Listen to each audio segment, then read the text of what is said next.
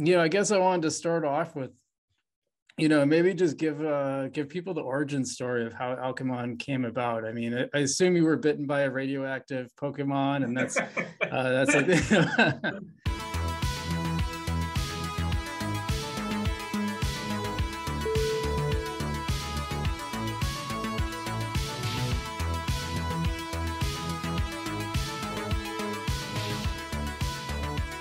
What's up, guys? Frugal BC here from the Frugal BC YouTube channel. Thanks everyone for tuning in. I got a really cool guest for our crypto talk.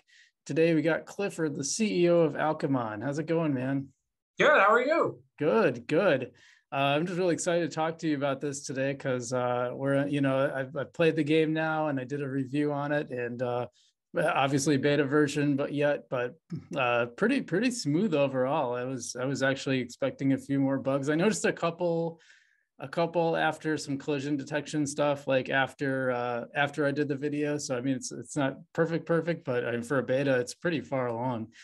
And yeah, I guess I wanted to start off with, maybe just give people the origin story of how Alchemon came about. I mean, I assume you were bitten by a radioactive Pokemon, and that's like. You can tell I'm a Spider-Man fan, right? Oh yeah. Yeah, so basically, I got into Algorand, via Coinbase rewards. That's how I joined it too. Yeah. And I actually, I'm the type of person that, before Alchemon, I was working at a computer boot camp, a coding boot camp. And so before I invested in these blockchains, I always wanted to test them out. And Algorand was one of the first ones that I tested out. And I was like, oh my gosh, this is the future. This blockchain technology is awesome. But then I went to test out some other blockchains, and it was not the future. It was terrible. What was it? Was it the ease of programming, or what made you say that? Just probably the ease of transactions and fees. So basically what happened was I decided to try Ethereum and use Uniswap. And so I was just messing around. Like, I wasn't trying to invest in anything really. I just wanted to do like a $30 transaction. So I thought I'd do a Uniswap swap. So I had my $30 of ETH. And so then I tried to do a swap, and then I paid a $10 gas fee. And I was like, okay, well, this sucks. And then the swap didn't come through, and I was like, what's going on? So then I tried to figure out what happened. And it turns out that the first transaction I did was literally just a transaction to prove to the blockchain that I had the $30 in my wallet. Yeah. So I paid $10 to prove to everyone that I had $30 in my wallet. And I was like, okay, well, that sucks, but I'm still going to try to see this through. Right. And then the swap transaction would have been $20. And I was like, oh my gosh, I'm almost paying $30 to swap $30. Now it's even worse. Yeah, I was like, this is not the future. This is not this is not how things are, how, blockchain technology is going to be dispersed out into the world. Like, this isn't going to work. And so I didn't even do the transaction. I just wasted my $10 on the first transaction. If I could just pause you for a second, like, it's this thing that this is one of the big frustrations I had with crypto and with crypto YouTube, frankly, because for a long time, it seemed like nobody was talking about this. Everyone was talking about these Ethereum projects, and like no one was bringing that up. I was like, how can you guys not be talking about this? Now I've started to see that more recently as the gas fees got really high. But I mean, I encountered this on day one when I started trying to do some DeFi stuff in the Ethereum space. I think I tried to do some compound stuff, and it's like, you just get hosed because like you said, you do the first transaction and then you think, okay, that kind of sucked, but I guess it's over and it's going to go through. Oh no, there's like a second part to this too. Oh yeah. You have to know everything you want to do before you do it with somehow learning it. You have to already know what you want to do to make that blockchain work for you, if that makes sense. Like, there's no like slow, steady on-ramp. It's just like, if you don't know what you're doing, you're going to get hosed. Yep. And there's no way to easily learn that stuff outside of actually doing it. At least for me, I want to do something to know that it works. So, totally. And then even after that, I wasn't fully convinced on Algorand. I then tried to do Polygon, at layer 2, and I couldn't figure that out, and I was working at the time at a technology boot camp. Like, we're teaching people how to write code. Like, I'm not like a professional programmer or anything like that. But like, if I can't figure it out, the average Joe is definitely not going to figure it out. Right. So I didn't know how good I had it, the couple of little things I did on Algorand. So I was like, okay, well, I'm sticking with Algorand. And so then I just immersed myself in the Algorand ecosystem, and saw some of the earliest NFTs, people giving out free NFTs and stuff like that. And at first I was just like, why would I want any of this? Like, what is this? Just totally not understanding. Like, Algo Kittens, was definitely one of the first ones. And then what was it? It was Yieldlings. I saw Yieldlings, and I bought a Yieldling. I'll never forget the day when I bought my first Yieldling. Stitch Bob, well, he just goes by Stitch now. He posted like 10 at a time. And I'm sitting there like looking at these 10 being like, oh, I don't want that one. I don't want that one. I don't want that one. Waiting for a better one to buy. And like, these at the time are like 2 algo, 4 algo, 8 algo. And so I only bought one when I could have sat there and bought like, all of them. Anyways, and then later, obviously, like, no one knew at the time, but then they took off. Now they're worth like 800, 1,000 algo a piece, Wow. And so I did my turn at flipping NFTs, just buying NFTs and flipping them, and making some decent side money off of that. And then at the same time, I was, reading up on what was going on in the NFT space. And meanwhile, while the NFT space is literally like just getting off the ground in Algorand, there were news reports on Ethereum, like some guy who owned a bunch of CryptoPunks got signed by a Hollywood agency. And it's just like, I'm reading this and I'm like, how does this make sense? Like, what am I missing? Like, this makes no sense at all. And then all the big news stories on NFTs were, how do we extract value? Like, let's say you bought an NFT and it's worth $1 million. How do you extract value from that without selling it and no longer having it?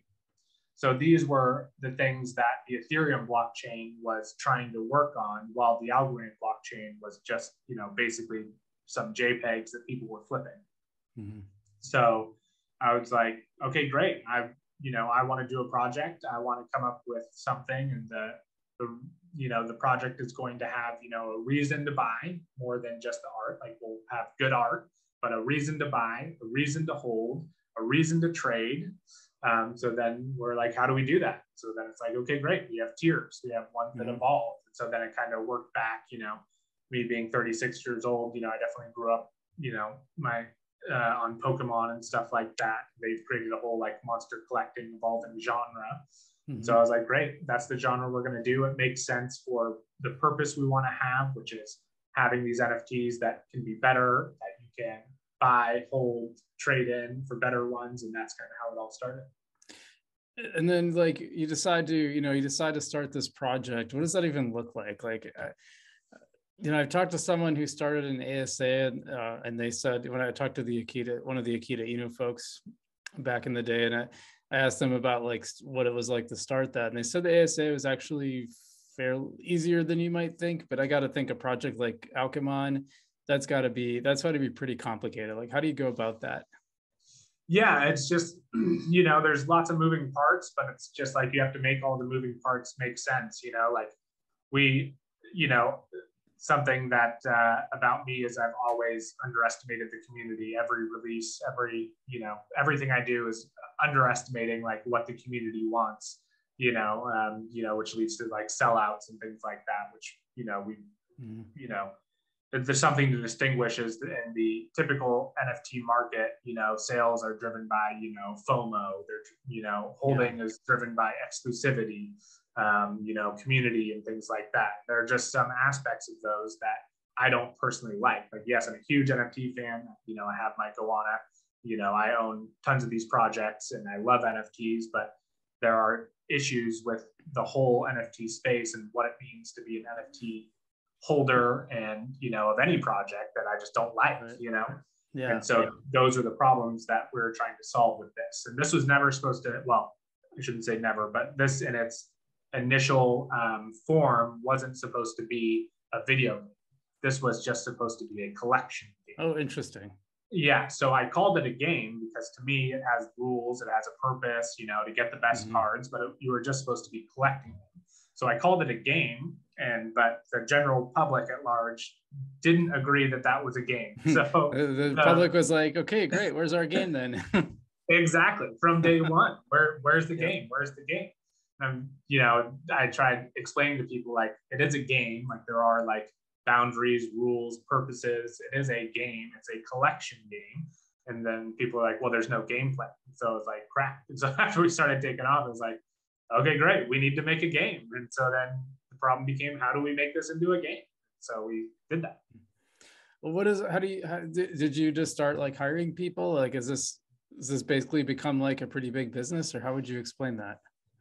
So basically what happened was, so the coding boot camp I worked at, it's called the Tech Academy, and my brother-in-law owned that coding boot camp. And he's like a collector. He's got the binders full of the Pokemon cards and stuff like that. And so since like day one, he like found out what we were doing, and he was like, let me invest, let me get in on this, let me partner with you. And for a couple months, we were just like, look, there's not enough money in this for us. Like we're selling these things for 5 algo a piece. Like we have to sell like, you know, hundreds of thousands of these things to even like, you know, consider paying any kind of salary or anything like that. Right. So we turned him down several times until it was like, oh crap, we need a video game.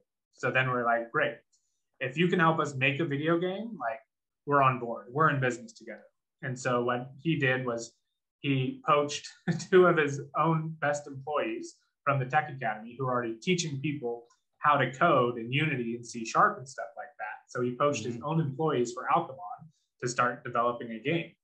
And then we're really fortunate to get approved for a grant, which, you know, took a lot of uncertainty off. You know, like we're definitely all willing to work for 5 months with low to no pay. You know, our initial developers and Jack, I don't think they had any pay for the first like 3 months or something like that they were on. Was that the Algorand Foundation grant? Did you get that? Yeah. Yeah, exactly. So that gave us a lot of, you know, that gave us kind of the push we needed to kind of like dive all in, you know, like it's not as easy as just like you get a grant, they send you a bunch of money. Like you actually have to like develop these things, prove you developed them and all that stuff, and milestones. Like we're not even done with the grant yet. We're like 2/3 of the way through. So, but it did give us the confidence there. Like we know we can do this. We can take this leap. We can quit our day jobs. So we were really fortunate to have that to get us to be able to develop this game. And how much work goes into a game like this? I mean, tons. I mean, it's been, you know, 2 developers over, you know, we released our beta, our small beta, our closed beta is what we call it, December, I believe it was. And, you know, they've been working on that for like 3 months with 2 developers full-time and 1 hired, I think, in the middle of that. And then it's been full-time development for at least 3 or 4 now, 4 developers for the past 3 months to get it to what it is now. What is the what language or languages is it coded in, and how different is it from just developing like a regular game? Okay, yeah, that's a good question. So it's in Unity, which is a game engine, but it's coded through C# in Unity. Okay. So very high level, powerful language. It's not just like a JavaScript, which is also powerful, but it's not just like a, you know, HTML, you know, JavaScript game. You know, it's done with, you know, things that, you know, Unity is also used to like release games on the PlayStation Store and stuff like that. So while we're not polished enough to be a AAA game at this time, like the way we've built the game, we have the potential to polish it into that, to build it into that. We have the computing power, the platform power to do those things that we want to do with it. So it's definitely taken us a lot longer to get it off the ground, but now we're in like such a good position, such a good first building block that it's definitely all been worth it. Nice. I was going to ask you too, you know, so obviously when you build a game like this and you build it on Algorand, yeah, when you started, there probably weren't a ton of examples of Algorand-based games. Was that kind of a challenge? Was there sort of a pioneering aspect to it? Oh yeah, absolutely. Like there was like I don't know, maybe one kind of outdated how to connect to Unity. Like we kind of had to solve all of our problems ourselves, which, takes time and developers work and energy and debugging and all that stuff to make it work, but it's definitely been worth it. We're hoping that we're blazing a trail that can make it, easier for other people. But yeah, it's, definitely the Algorand Foundation and the Algorand community has been awesome and helped us out many times and things like that. But it's definitely, there's just tons of problems to solve all the time, Really I bet. What kind of feedback have you gotten from the community so far that since the beta's been out? People love it. Definitely, like, people think it's, a lot harder than they thought it would be, which is definitely like a design idea. Like we never wanted it to just be like, just like you would click claim on Yieldly, a video game, like press a couple buttons, you're basically just yield farming with like a couple extra buttons. Like we never wanted that. We've had, a lot of people surprised at the difficulty, a lot of people surprised at the balance, how balanced the game is.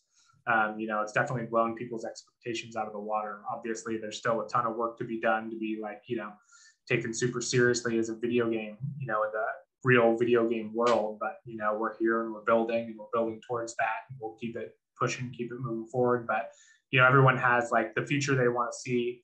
We're getting tons of great feedback, but all in all, the feedback has just been much beyond what people's expectations were, which is always awesome to hear. Oh, that is cool. Yeah, I was going to ask you too, speaking of, you kind of alluded to that a little bit. So right now it's basically like a three-on-three battle. I think the next step is, as I recall, was like people actually being able to battle human versus human, battling their critters against each other. Yeah, that's definitely the next thing we're going to add. We call it a new game mode. Like what exists now will be like casual, and then the PvP will be like, hardcore or whatever you want to call it. Do you see that, or do you see it going beyond that? Do you see it almost mimicking the Pokemon games where there's that RPG element to it, or how do you see it? What's your vision for it, I guess? Yeah, so the next two game modes after that we have planned is kind of like, we definitely want to have like a co-op boss battle. So like one giant Alchemon, and like real people will have to like team up together with their own teams. Maybe like, 5 or 6 different people together, get on a team to defeat one giant Alchemon for rewards. That's something we're thinking with. Also something that's a lot more aspirational and a lot more difficult that we really want to do is kind of a story mode. But what we want to do with that story mode is basically onboard people that know nothing about crypto, know nothing about blockchain. They just want to, they just found Alchemon by whatever way and want to do a play to earn game. And then we'll, be the custodians of all their assets that they earn in their wallet. And then through the story, they'll learn about blockchain, they'll learn about Algorand. And then once they're ready for it, then they can take over all their assets and take over their wallet and be someone on the Algorand blockchain. So those are kind of the next game modes after PvP that we have. Gotcha. Planned. I would ask a little bit too about tokenomics. Like, how did you guys learn the tokenomics? Were you able to make adjustments on the fly after learning from initial? Like, I know you talked about like initially selling the Alchemons for like 5 algos and realize that, well, that's not going to be sustainable. We're going to have to sell them for a little bit more than that. And then also, like, maybe we could talk a little bit about the balance between tokenomics and gameplay, because that's something I talked about with the guy from Akita Inu, because he was also working on some gamify projects. And it feels like Alchemon gets it probably the closest I've seen to what can be maybe sustainable. Because what you see a lot of times, either it's like, it's really game focused and the blockchain is almost in the background and not even really an element, or you kind of see the opposite where it's almost all about the blockchain part of it. Splinterlands is one that probably gets closer to the balance, but I feel like Alchemon has a pretty good balance right now. But maybe you can talk about, developing the tokenomics, how you developed it, how you changed it, and then how that balance played out, or how you guys thought about that balance. Yeah, so once this started, we started in August of last year, and Algorand then was very different. There's what I like to call before Tiny Man and after Tiny Man on Algorand. Oh, yeah.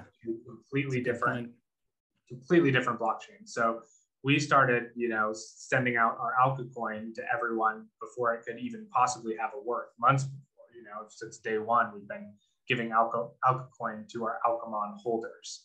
And we're just sitting there hoping, the community adds value. Since day one, we've announced like, this is the community project. We still haven't sold one Alcocoin as Alchemon Inc. We are going through a seed round right now, so that will change somewhat soon. But up to this point, we haven't sold a single Alcocoin. To us, it's all for the community. Everything we do is for the people that have invested isn't the right word, but have interacted with Alchemon, interacted with the Alchemon blockchain. They've put their time and their algo into it. Like, these are their assets, in our opinion. And that's how we try to run the company.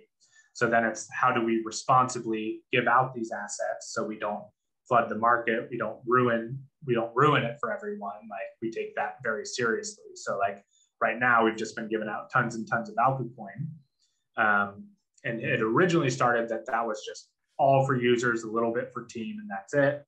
We did revise that recently, add in a second token, which was always kind of in the back of our minds as an idea for the game. And so now how it's kind of working out is we've given out so much Alcocoin, we're in the position now where we need to start earning it back to be able to keep the system going on to infinity. Because if we just keep sending out, we're sending out like 500K Alcocoin a week right now. If we do that for another 10 months without earning any back, we're just going to run out. And then who knows what's going to happen. So right now we're in like, okay, great. How do we earn Alcocoin back? How do we earn Alcocoin back? Like, that's the number one thing, the next design thing on our mind, which how we're going to do that is the next version of the video game, the new economics will be in there. Well, basically you'll go in, you'll use your Alcocoin to like buy ASA attacks.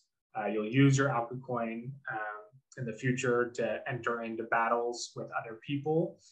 That gives both person a stake to finish out the battle, not just quit out if you like get up against a team that you don't like or something like that. All right.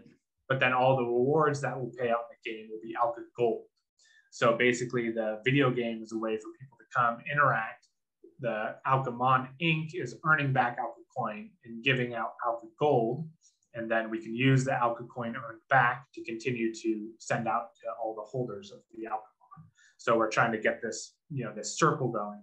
Right now we're like at the first swing of the circle of giving out the Alcocoin. Now we just need to, get the second swing around, keep it going into the future of earning Alcocoin back, doing what our users want us to do to say, yes, this is worth us paying you 1,000 Alcocoin for this asset, etc. So that's kind of the development, the game design phase that we're going into for the next release. So I was thinking about blockchain-based games versus like standard games systems, and I was trying to decide if one was easier or better than the other, and it seems like a trade-off. It seems like with a blockchain-based game, you have a way to monetize without outside of the traditional gatekeepers. So you don't have Apple taking like 30% of your revenue right off the top just to be in the App Store. But on the flip side, you have to figure out all this. You have to figure out this crazy tokenomics kind of on your own without a whole lot of roadmaps, because there's just not a lot of examples out there yet. Yeah, and even if something else seems to work, it doesn't always work.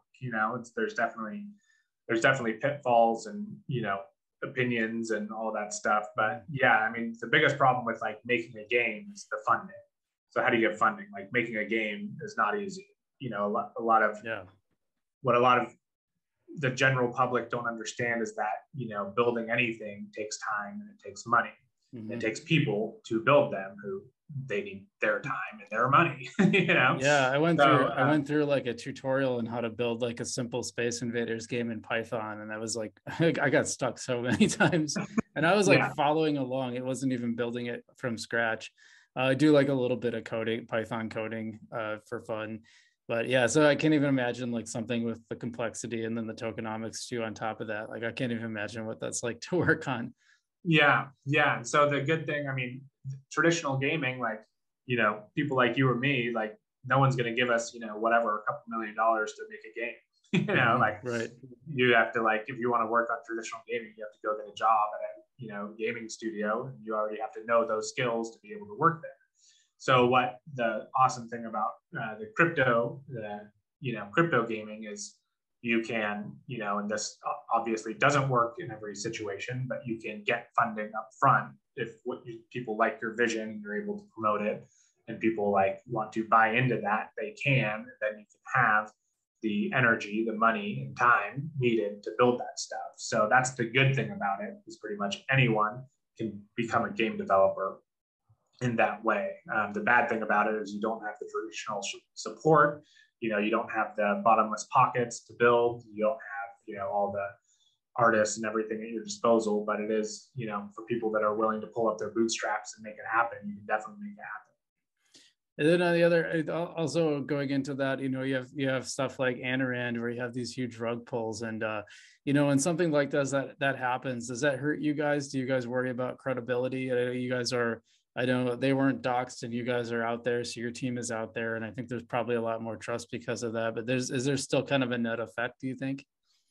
I mean, people that have been around Alchemon, they know that, I do my best to say what I do and do what I say, just kind of like my catchphrase, and be open. And I've definitely, over months and months of work, proven that I'm here for the community, and that, this is more their project than it is mine, but it takes time, and it takes a lot of work to do those things and prove that you are doing what you say you're doing. And it does kind of suck, to see to see the engagement that projects like Algorand get. Yes, if it was a real project, it would have been cool. But to see I'm not complaining about Alchemon engagement at all, but to see someone can just kind of swoop in a month, just hype people up so much that they're the next big thing. We definitely came across some people saying that they were going to be the #1 game on the blockchain. It's just they don't have anything, Right. Yeah. And they got me too. I definitely, I did invest probably about, between NFTs and the pre-sale, about 500 algo. I'm not ashamed to admit that, but I definitely, the people I talked to about it, I told them here's the problems. Here's why I'm only doing 500 algo. I have a high risk appetite. Not everyone has one as high as me, but I told the people that I was investing in it, these are the issues. I would invest more if these issues weren't there, but I'm only doing 500 because of this. And so they still got me. It's just, it's just one of those things where it's things are not too good to be true until they're too good to be true sometimes. Right. It's just one of those things you live and you learn. The way I put it on my channel is, I said, it's basically you got, you think of it when it's at that stage where there's no real project out there yet. It's really early. You have to think of it as, if you're investing in this, you're basically, this is gambling money, right? Don't invest money that you're not willing to lose. And also, it's not necessarily that you shouldn't. It's just, it's high potential upside, but also really high risk to be in that early. And so that's really the mindset, the framework, I think, that makes the most sense with something like Algorand. So I put I bought 20 Algorand tokens, so I was out 16 cents, but I look at them in my wallet and I'm maybe there's a way to bring this back somehow. It's almost a nostalgia. Hey, remember that time when they rug pulled? And I don't know. We'll see. So something else I wanted to ask you about too is, have the Pokemon people has Nintendo reached out to you guys at all? Has there been any conflict there, or is it? I don't think so. No, I mean, they definitely haven't. I don't think they will. I mean, we have our trademarks and stuff like that. We do get criticism on that, but the thing you have to understand is Pokemon created a whole genre.